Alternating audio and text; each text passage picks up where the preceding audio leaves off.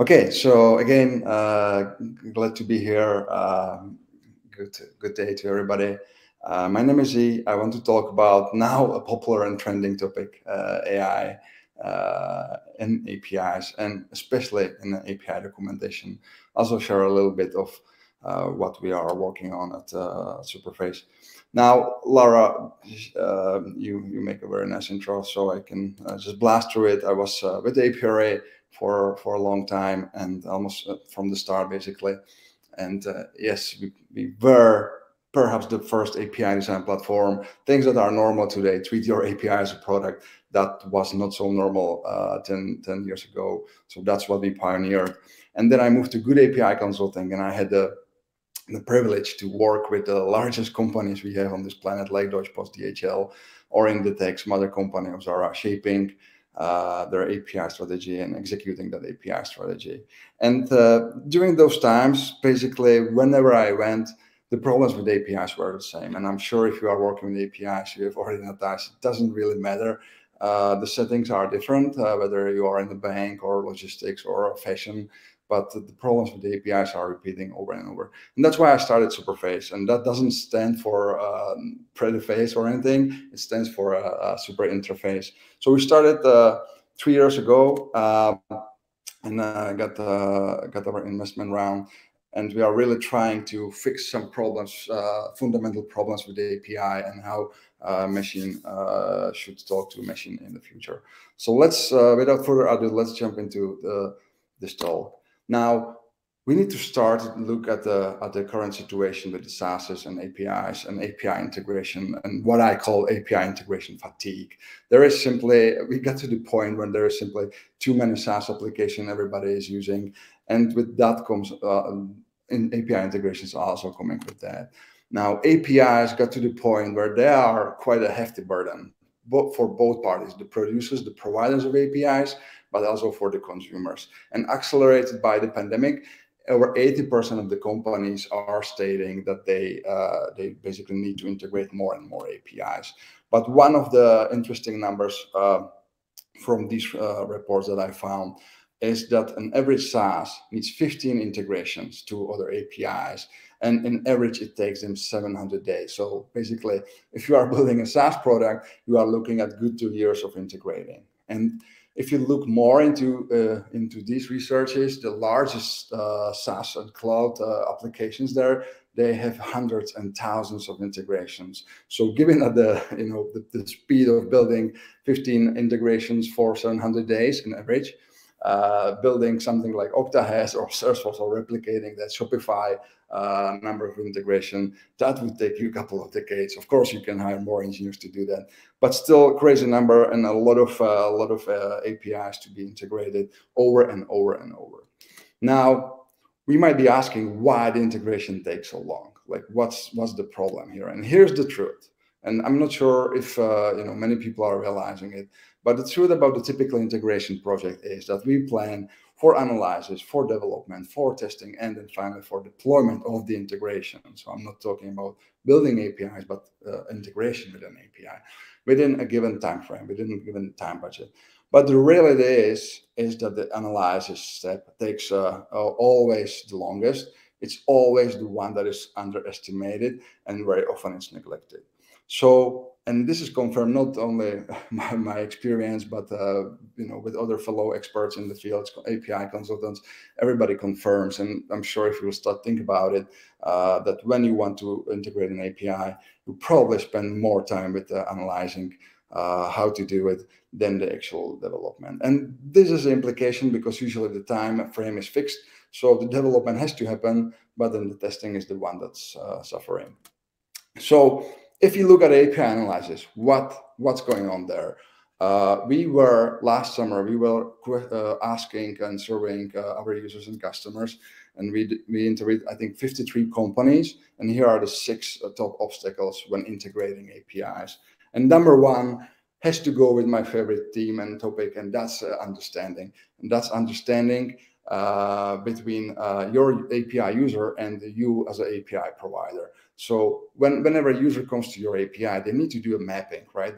They might call something a job position, but you can call it open listings and whatnot. And a lot of this mapping has to happen. This understanding between these two parties has to happen, and that's also what takes a significant chunk of analysis. Next thing is simple question: can this API fulfill my use case? I want to do this and that. Can this API deliver what I want? And figuring this one out, analyzing the API documentation, analyzing the actual API, maybe making the API calls, is also taking a lot of time, to the point that sometimes even the actual API integration is needed. So you need to build a little POC or MEP if you want, and so you are like halfway already integrating, but to the point that you are only just trying to figure out whether that API can do what you want, and then you might throw it away. So you can clearly see that this is a time-consuming thing. Another unfortunate thing is that if I want to do something very simple, but I need to understand the entire documentation, all the nitty-gritty details of everything, and including the kitchen sink, So think about it. If somebody has a very, very small and simple use, or what should be a simple use case, but they need to understand the entirety of your system, of your APIs. And then there are internal factors. So it's not only on the API's provider shoulders, but very often people who need to integrate API, they are not sure about what are their own product requirements. What is it actually they are building, or how they should be building it? So you need to take this also into account when thinking about why is analysis taking so long. Finally, the good old quality of documentation, outdated documentation, outdated API specs. I'm sure this has been discussed for the last 10 years, many times over and over. But the last point I want to make here is the access problems.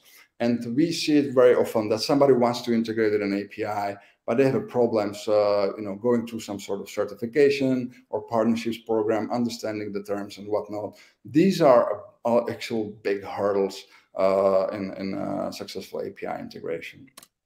Now, we might be asking, okay, so with these answers from the actual respondents, what are the areas of analysis? We are looking at the business problems, so the last point I discussed, like commercial rules, limits, regulations, SLAs, and whatnot. How do I get the access to that API, basically, and what it costs me? Then there are the product aspects, the important thing about your API, what it offers, what are the capabilities, what use cases can your API fulfill? And then finally, the technical details, the implementation. Here be your API calls, here be your JSON, here be your API specifications. So these are roughly the three areas, the way I think about it, that needs to be analyzed when you want to integrate an API. Now, today, API documentation focuses on what I think is the wrong default, and that's the implementation. Most of the documentations are very technical. They document the technical interface, and they are not focusing on the business and product aspect. And the technical interface is the one that changes the most often. That's also, one important thing to understand when you think about it. And API documentations are focusing heavily on the how to connect, but not what is being offered and how can I get access to it, and what's the cost of accessing it. The business side is usually under-documented. Now, here are some examples.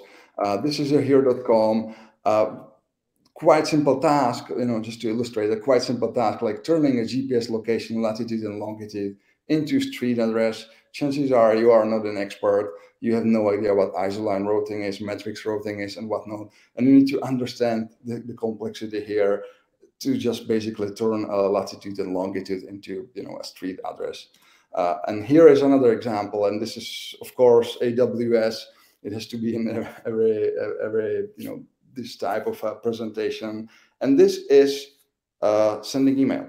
You want to send an email, a very simple thing, or what should be a very simple thing. If you look at this page, there is very little about the sending email here. It's just really not helping you to get to even understand whether you can actually send an email with this. But here's my favorite. A while back, a friend of mine asked me, hey, our customers are having problems integrating with this API. Can you help us with Superface? And he sent me this link. And I'll pause here for like 5 seconds so you can just read the first sentence. relies on FAPI RW as a means for authenticating PSUs and TPPs, and etc., etc. And this is the basics according to the documentation. This is the problem space. Chances are, if you are not from fintech, you have no idea what's going on here. And if you were looking at integrating these APIs, you are looking at days and maybe weeks of analyzing it, understanding the domain in the first place, and mapping it to things that you maybe had it in your head, like make a payment or give me a bank account balance. So what are we doing to minimize the analysis times today? Obviously, we are improving the documentation. We are adding more information. We are maybe focusing more on documenting the models and the data structures. We are providing SDKs, examples, collections, how to make the call, so it's faster to make the call. But more importantly, there are these attempts on standardization or harmonization. Standardization, it's a nice idea. I'm not a big fan of canonical data models. Like, I don't think everybody should be speaking the same language, but it might help and might reduce this type of analysis significantly.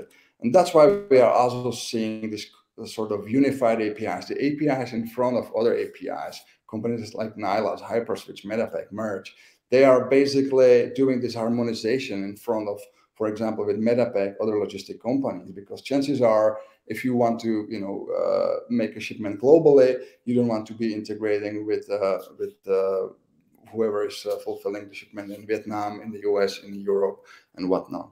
So these are the current tools of trades, but we can do, of course, better, and that's why we are here. So what will be the next generation of this analyzing APIs for purposes of integrations? Now, first thing I want to mention, some sort of analysis will be always needed, at least for non-commodities. And by commodities, I mean capabilities that have a lot of providers, like sending text message, sending emails. Those eventually can even be fully automated and have the analysis step almost reduced. But for the rest, there will still be some work needed in this step of integration. So here are two main approaches how we can speed up analysis when integrating API. And one is, of course, using the large language models and NLP, meaning natural language processing, and augment the human operator, help a developer or the reader of the documentation to find what he or she wants to do with that API really quick. The other would be really a truly machine-to-machine communication. So bringing this concept of self-integrating applications to life and enable your software to go out, figure out what to connect and how to connect, and connect autonomously. But I'm not going to talk about this today. We'll focus on NLP and using large language models. So how this can work, what's actually going on here. So there has been a lot of development recently with ChatGPT, and we'll get to it, but it recently all started with the GitHub and their Copilot, where you basically have this coding body in your developer's editor, when you can write the comment in the code, and it will pre-fill a step code with what might be the actual API integration. So here you really basically are asking the Copilot, hey, I need to do this and that, determine the sentiment of the text, right? And it will pick some pre-selected service. It will create and generate the code for you, and you probably want to edit it and tweak it a little bit, but it helps you basically to get that capability, get that use case, because that's what you care at the end of the day. You don't care about post method, you don't care about content type. You need to get that sentiment analyzed here, right? So GitHub Copilot was, in a way, a first modern approach to bring to reduce the time of API analysis, albeit not directly meant for APIs only.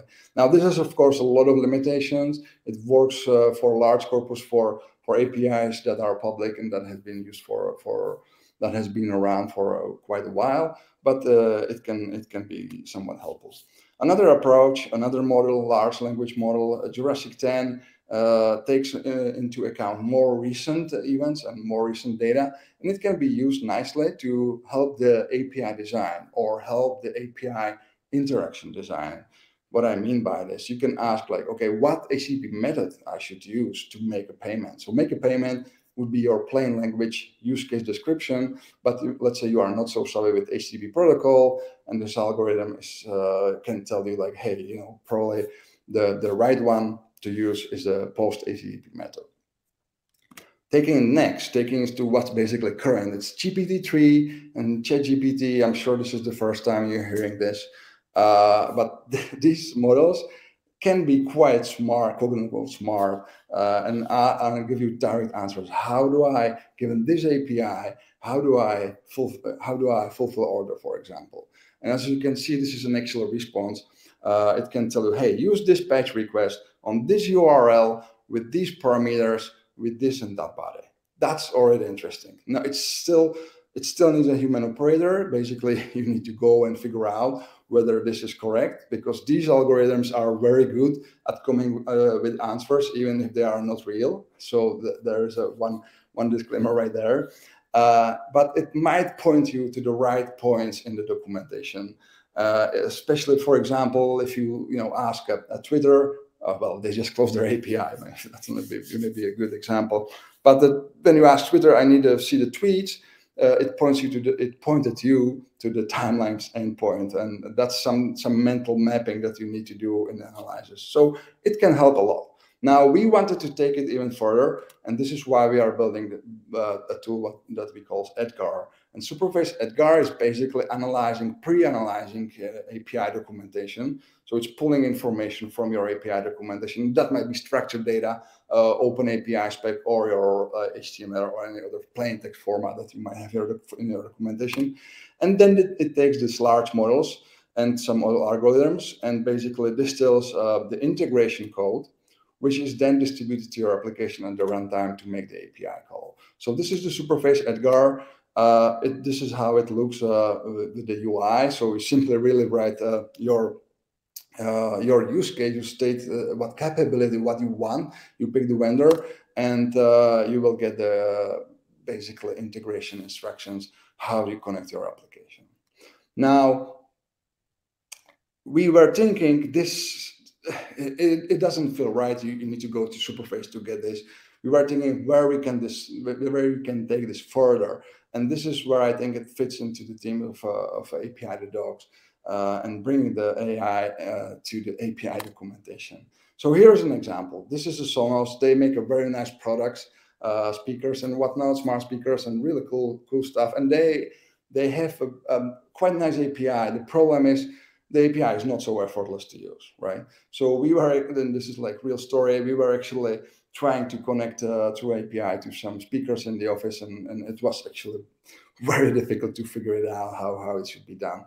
Now we were thinking, okay, we might be able to put Edgar into this, and this is a mock. This is not a real Sonos developer API documentation. But imagine, and this is where I want to sparkle your imagination. Imagine there will be this input field on API documentation where you simply state your use case. And in our case, that would be, hey, I want to play a music on a speaker, right? That's quite obvious thing. And it will use the Edgar behind the scenes and gives you the integration code directly to your application, and you will get going. So in this sense, the API documentation is really catering to your use cases, because if you are writing API documentation for somebody, you are, of course, if you are having an API product manager, you're of course trying to think about their use cases, but it will never be like if they can write them on their own and get a integration code with your API. Now the question really is, if this works, where does this leave us? How this will change the API documentation now when we don't need to focus on the technical parts. I'm not saying the technical parts are going completely away. So describing the technicalities of how to make a call, but they eventually will go away, or they will just be really, as I said at the start of this talk, an implementation detail. Now the question to all of us is how the future documentation of an API will look like, where we won't need to focus on the technicalities on how to connect, but probably on more on a product, what the API is offering, what are the capabilities, and how you can get access, how you get, how do you pay maybe for that API. Here are some of my answers. I think we'll be documenting more the business aspects, of course, I mentioned it. There will be the explanation of the business models will be the major thing, together with the definition of the use cases or illustration of the use cases, because users will be able to state their own use cases, and if your API will be able to cater to them, fulfill those use cases of the users, then they will get integrated. So with that, I would like to thank you for your attention. I'm happy to answer some questions later.